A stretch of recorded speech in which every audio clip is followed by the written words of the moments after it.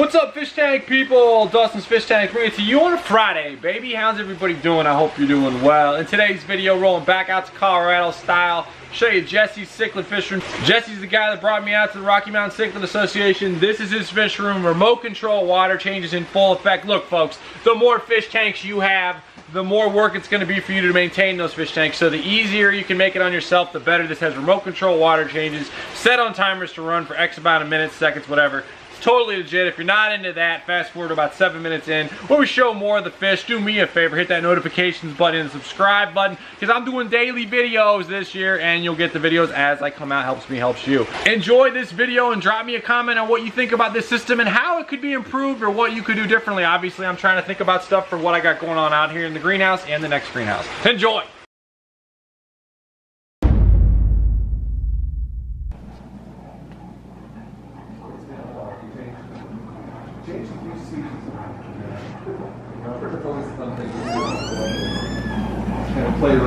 So the mechanics of the room. Mechanics of the room. All right, now this, folks, I've heard of this. So cool. Bring it, dude. Start at the very beginning, basic level. And I love this stuff. Sounds good. Go ahead. Okay, so the room, so the whole house is on a boiler. And so I separated out a single zone for this room. So the room is heated by hot water heat on the perimeter of the room. So the perimeter of the room is heated with a coil of water? Exactly. And then, so up here I have the hot and cold coming into the water, into the room for the tanks. I have a thermostatic valve here. What brand is that? That is a Leonard. Do you like it? Yes. Okay. Perfect. It's a workhorse, commercial rated. This helps me with the temperature, so I can bring the temperature to exactly what I want. This is a regulator, pressure regulator, so that when I switch from copper to PVC, I have the right pressure. And then coming out of here, so this is when it converts all to PVC. This is my filtration. This is my purifier for water. It takes out all of the chlorine and chloramines. I replace that about every 6 months. What's inside of this? So this is, it's a specific filter that takes out, it's a carbon block filter that removes chlorine and chloramines. Anything else besides those? That's it. Just that, okay, cool.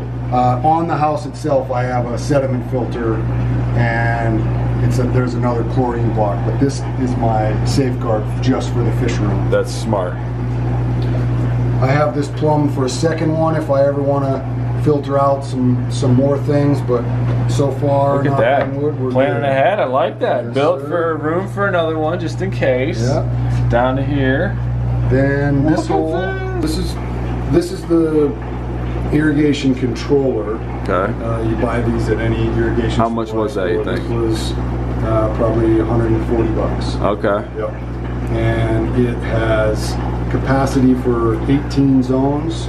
I'm only running 12 right now, but in the future if I want to add. And it comes with this wireless remote. Nice. I like it. Yeah. Please continue. So it comes with 18 settings. It's like 150 bucks. Yeah. You buy, coming back to these zone valves over here, you buy these so it comes 3 zones per setup. So you can see 1 zone, 2, 3. So I've gone 3, 6, 9, 12. Wow. And then these are on timers. And then these are on, so the controller itself, I can set them up for, just like you're doing on your sprinklers at home, you can set it up to do zone 1 every other day for 10 minutes if you want. Technically what I do is just use this control while I'm here so I can see what's going on. Really, if I go away for 10 days, then I'll do water changes to all my tanks as well. That's cool. Yeah. I like these, set up in a zone system, Yeah. They sell them like this. That can do up to 18. Very cool. Yeah. I think probably the biggest challenge in the fish room is diagramming how all of your zones are going to get to the specific tanks that you're trying to get to. So let's say hypothetically I'm trying to get all the way over 2 walls away with this zone. I might be trying to cross all of these pipes in the wrong place, and then you're stuck. Oh yeah. So I spent a lot of time drawing this out. Wow. Really, which pipe was going to go to the which tank. First turn takes that would be very complicated, because when they go down here, it's not like it's a straight doom. It's down, then it's across, and back up, and you got to make sure you're not in front of somebody. I'm with you. Yeah. Now that's some Jenga, man.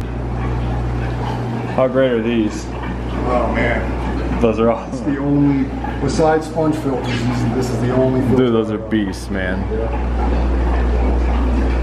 All right. Love the water change system, man. Yeah. So where does it drain out here? You were gonna show. Yeah. So basically. Oh, I like how it's black. Yeah, Nice. Black, so it goes away. On the up against the wall. You bought the. Where'd you get the black PVC? Home Depot. Really? Yeah, wow. They call it ABS. Okay. Yeah. Blends in nicely. Yeah. The entire perimeter of the room has this 4-inch ABS pipe. Wow. Then all of my tanks are drilled in the back, and they all drain into kind of vertical stacks that run back into the ABS as well. So that's the drain right there. I love this style. You just dock it over. Yeah. That's the best, man. I run those in my 40 breeders. I have 4 of them in a row, and I just walk by and I just flip them over, boom, boom, boom, and you're 90% or whatever you need to be. Yeah, exactly. Yeah, it took balls to like do that low the first time. I was like, man, do I really want to drill this tank this low? Like, what if this screws up? I know. But it's well worth doing. Yeah. Then you can just go right to your level. Yeah. So that's drilled, and that goes into black ABS back here. You've got your quick change up front here, and then the black runs along there as well. Nice, man. That's real clean. I like that. I like the look of that. I hadn't thought about getting black. Seems like a no-brainer. Yeah. And let's see, I can demo the water change system. So right here, Velcro to the wall, I have my remote. Get out of here. Which is great, so I can. Oh, dude, you gotta come to, and you're doing the greenhouse. Love it. Hook it up, man. Yeah, you're gonna come on out there. All right, here's zone 1, zone 2. Okay, so each one of my tanks is labeled a different number. Okay. So if we go to tank number 11 here, it's a 125 with a wild colony of Samazi frontosa. I'll go, just for grins, I'll do a 2-minute water change on. You just push to 2? Push to 2, then I go on to 11, and almost like magic. Wow. What'd you do to fill it? Just pressed 11? Yes. That's fill number 11. Yep. Ha! So that water will run. And that's already going through a decored system. Yep. We're already at temp because you got your mixing valve. Yep.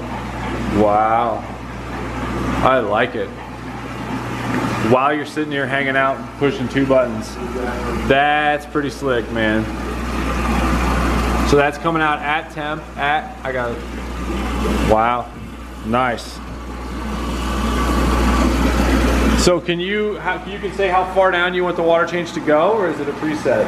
So really I do it by time. Okay. If I want to do a major water change, I'll take the vertical pipes that are drilled into the back, and I'll push them like you were talking about. Oh yeah, it's the best, man. Boom, down, flip them down. And then, but what do you say you do it by time? What does that mean? So now what's happening, without moving where the vertical stacks are, on the left, where I have them drilled, on the left side and the right side. I gotcha. All I have to do, this basically is circulating the water in a round kind of motion like this. Okay. And so as the water's filling in the middle, it's raising to the level of the drain and then draining out. Okay. So on a day-to-day basis, these are the types of water changes that I do. Okay. And then when I come in and I want to do a major water change, that's when I'll take the stack and slam turn it. This is my... Love those. Yep. Love that style. Yeah. Quiet, dude. You can't have noise, dude. There's no noise. Super yeah. Shout outs to Gemco, right? Yes, dude, sir. that dude has the best air pumps. Yep. Like, I have the smaller blue version of this. I got it wet. It still runs at like a third of its power. Like, it was like this much water in it, and it still runs. Yeah. Oh, they're amazing. Super quality. We're having a conversation underneath it. Yeah. You know, yeah, those are bomb. What else would you like to point out while we're back here? That feeds an airline like this. Yep, and it runs an entire loop of the room, and then I have a bleeder valve at the far corner, the furthest corner from the pump itself. Okay. And have more than enough power to run everything. Yeah, that's nice. Yeah, even with my super deep tanks. That's cool. So you like this fitting through the PVC? We'll show this loop around the top here too. That's pretty sick. Yes, sir. Gives me a lot of flexibility. I can drill new holes anywhere I need to. Plenty of lineal space there. Yeah, clean look. Yeah. No noise. No noise. This is over to the right, this is the bleeder valve that I was talking about.